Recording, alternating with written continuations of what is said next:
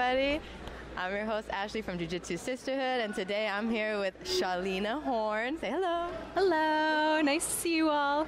If you guys haven't seen her on the Jiu-Jitsu Sisterhood channel, we did do some commentary on some Medusa matches. If you want to check her out, she's there. She did awesome. She whooped butt. That involves blood and punches. Okay, not punches, but like face palms. Little slaps here and there.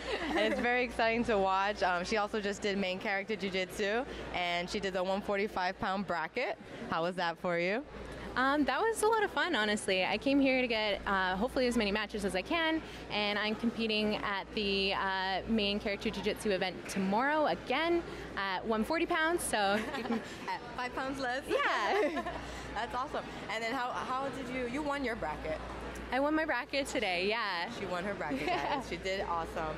And just so for the people who don't know you too well, because I'm also still getting to know you. Absolutely. Just give them a little background about yourself, like how long you've been training, your rank.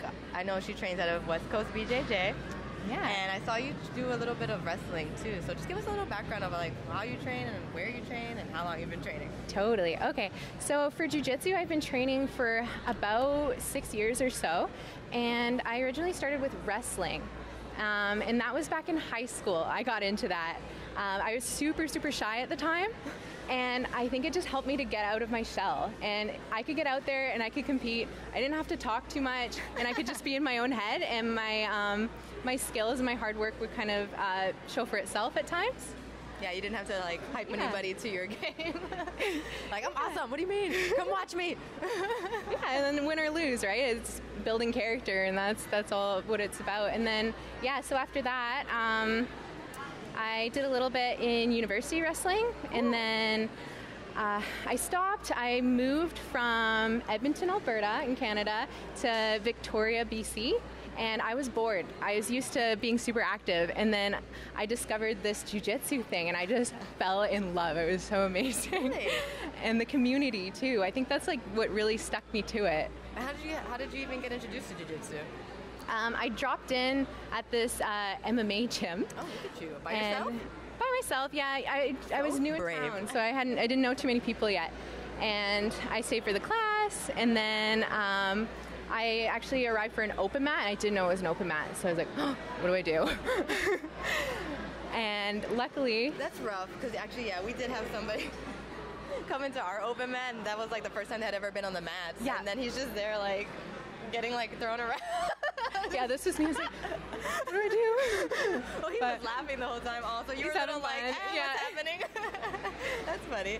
Okay, cool. And then you said 6 years, and you've been at the same gym, I guess, at West Coast for those 6 years? Yeah, absolutely. Cool. And then what made you want to do main character jiu-jitsu?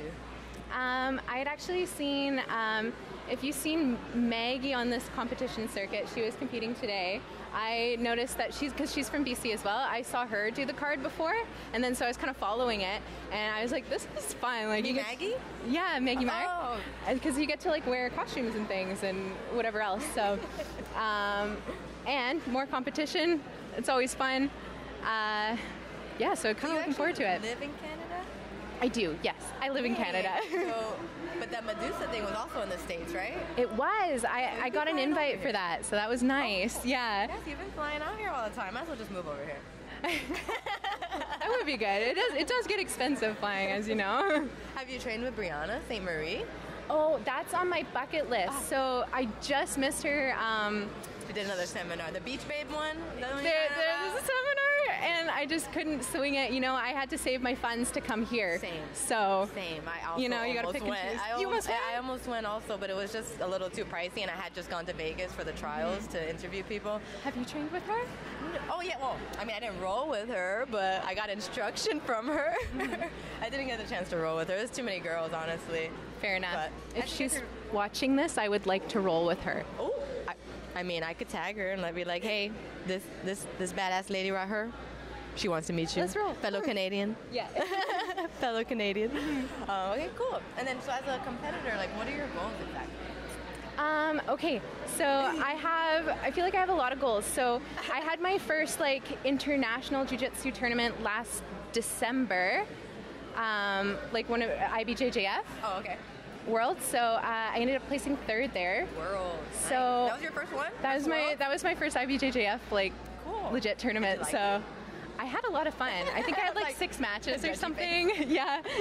It's a point system. That's why I asked. I'm like, it's a little different than like this with the sub only. And yeah, I prefer sub only. I gotta be honest. It feels more genuine, but right, like more realistic jiu-jitsu, right? Instead of having to like, oh, I just want these points, and I might not sub you. I might, but I might not. Yeah, or sometimes like, oh, whoops, I kind of touched my butt to the mat. Oh, shoot, they scored 2 points, you know? Like, you got to think about that. We did have fun. That's awesome. We're going to do it again? Yeah, so that's, I got sidetracked. So that's one of my goals, is to hopefully win IBJJF Worlds Nogi. Hopefully this year. I'm imagining, I'm still purple belt, so I'm hoping to have a shot at purple belt, maybe get the title there. And then I'd really like to compete at some of these ADCC tournaments. You haven't done any? I haven't done them yet. Oh my God, I'm so surprised. I could have sworn you at least did one or so. Like. No, so the last one, we had one in Vancouver, and I just had surgery on my arm. So I unfortunately couldn't like partake in that, but the next one that's close to us, like I'd like to jump in there, and then I'd like to go to the trials next year. Okay. So or next time. Yeah. Right, when they like redo it. Yeah. You know what I mean? Yeah. Dang, what was I going to say? Was it about the... Oh, yeah. I just assumed you had done it before, like the ADCC, because I guess, I don't know, you just came in so, like, aggressive and, like, super good. I was just like, yeah, for sure she's done ADCC. Like, look at this jiu-jitsu. How has she not done it? So that's actually pretty shocking, yeah. I love to compete, and I love to wrestle, so I'm actually really excited for the ADCC rule set. I've done the rule set before, but just not the actual tournaments. I see, like practicing, I guess? Or like smaller tournaments, maybe? Yeah, do it? Washington Submission Series. Yeah, okay. I did that one, and that's a good tournament too, though. It was pretty fun.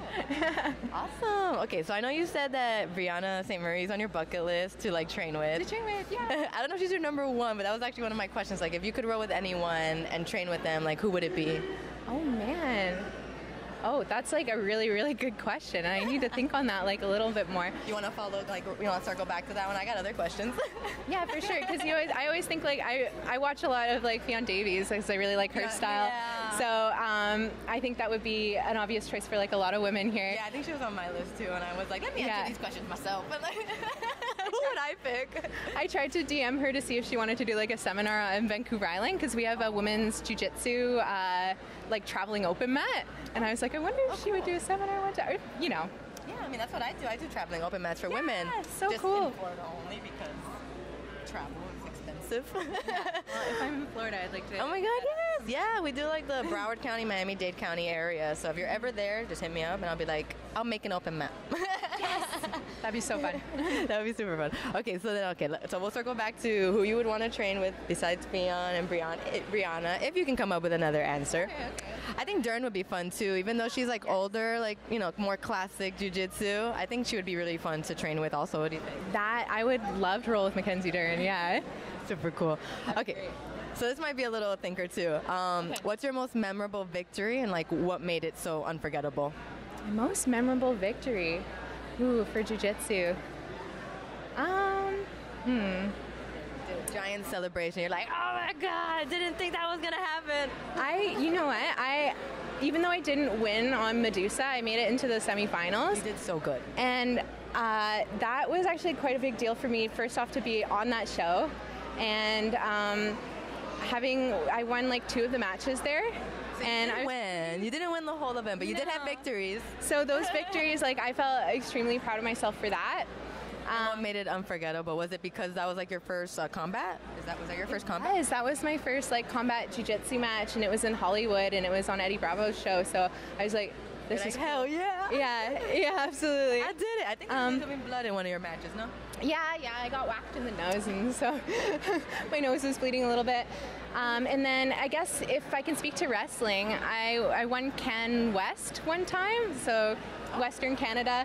That was like a big tournament for me. That was a big deal, so I felt really good. Made it unforgettable? Did you like hit some awesome move or something?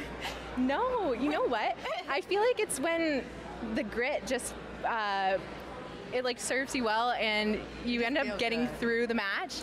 It is gritty, maybe not the most technical, but it like those grimy matches where you have to work really, really hard.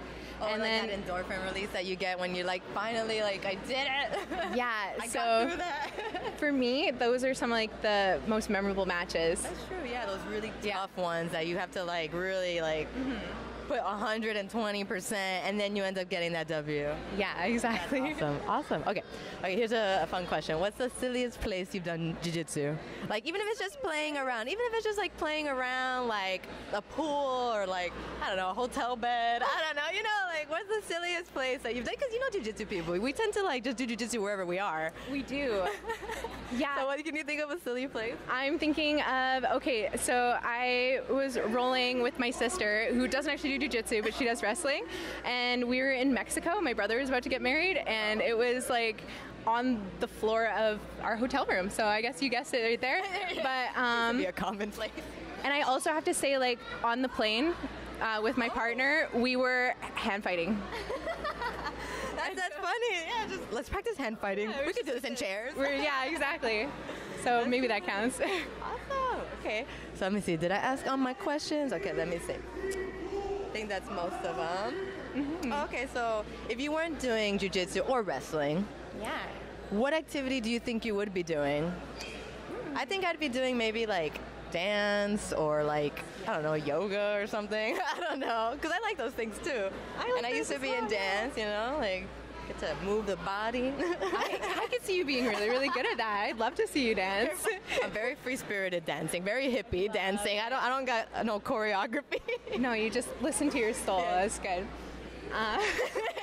Yeah, just that. Yeah. A lot of that. That's literally my dancing.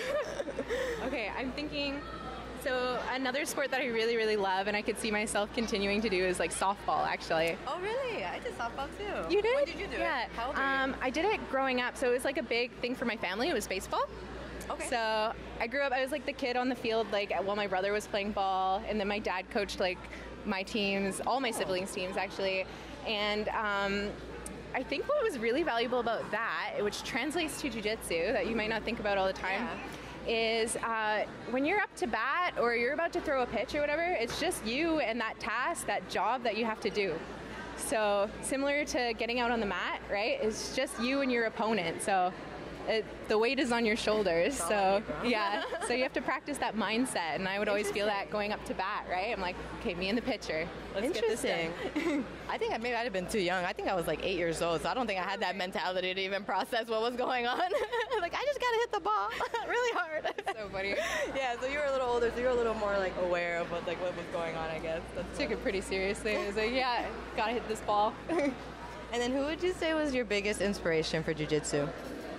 My biggest inspiration, my partner John Coots, because he's a black belt. He's also competing on the main card tomorrow, and he inspires me like literally every day. And I think it's so fun that we both do jiu-jitsu. So yeah. Cute. All right, last question. Yeah. What is a fun fact about you, or anything just interesting? Really, doesn't have to be fun and silly. Just interesting. Okay. So I just finished my elementary and middle school teaching degree. Nice. So I saw your graduation photo. Yeah. I wonder what she like what grade it was. I couldn't figure it out. So I was working with kindergarten, and I absolutely love kindergarten. You love kindergarten? Yeah. You like children? I do. Yeah. It's an extreme sport as well. Teaching kindergarten. Teaching. Yeah. Oh my God. Bro, that's crazy. So, yeah, so she just graduated. That's cool. So, yeah, you're a full-time educator. You're still out here putting up these good fights. Like, I'm a pharmacist. You're a pharmacist? I'm a pharmacist. Cool. Yeah, so I, to find the helping people. Yes. Giving people their drugs. Yes. So it's like, it's hard to find time to, put in all the work and the training. Like, what do you recommend for that? Now that I know that you're also like a full-time career woman. Yeah. How do you find the time to train so hard? You have to be determined and deliberate with it, and just have it be a habit. So discipline. Yeah. So you're going to be tired from your day of working, right? Yeah. Have a banana in your car, whatever, and you got to get out there and train. And I think another part of that really helps is having people that you like on the mats there that you want to go and see. Yeah, you're like your biffles. Yeah, exactly. So I think that's really helpful for getting out there, but it is discipline. Yeah, and knowing that your head is probably going to feel nicer, your rest is going to be better after you've trained. Right, think about the post effect, the post benefit. Mm-hmm. Cool. Is there anything that you'd like to say to your current and future fans? It's great talking with you, and hello, future fans. That would be really sweet, actually. So Cholena Horne, you want to give them your Instagram where they can follow you and watch your journey? I would love to. My Instagram is Cholena H. Cholena.h. And I'll tag her in the video too. Okay, good, because it's actually really hard to spell, but... Okay. Well, thank you so much for talking to me. You're the sweetest. Oh, I really appreciate it. You were super sweet. I mean, you look sweet, but you were like more sweet than I imagined. Oh, thank you. So thank you guys for listening. I hope you enjoyed our conversation with Cholena Horne. Don't forget to like and subscribe, and we'll see you on the next one. Bye. Thank you.